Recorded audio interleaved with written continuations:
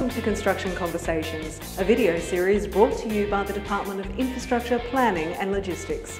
We're here at Royal Darwin Hospital to take a walk through the recently completed Paediatrics ward.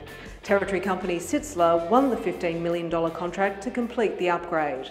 To give us a few more details about this project, I have with me Cole Fripp, Senior Project Manager with Building Services. Cole, this was the first major upgrade of the Paediatrics ward in over 10 years. It must have been a big job.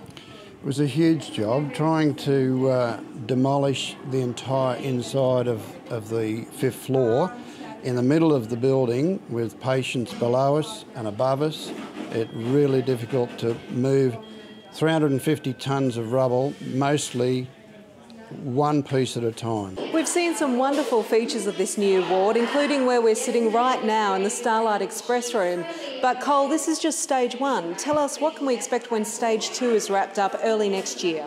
Okay, stage two is basically a mirror image of stage one, although there's additional staff facilities on stage two, and there's a parent lounge next door which accommodates the parents that are staying with their children. And that's Construction Conversations for this month. Stay tuned for more updates and check out our Facebook page.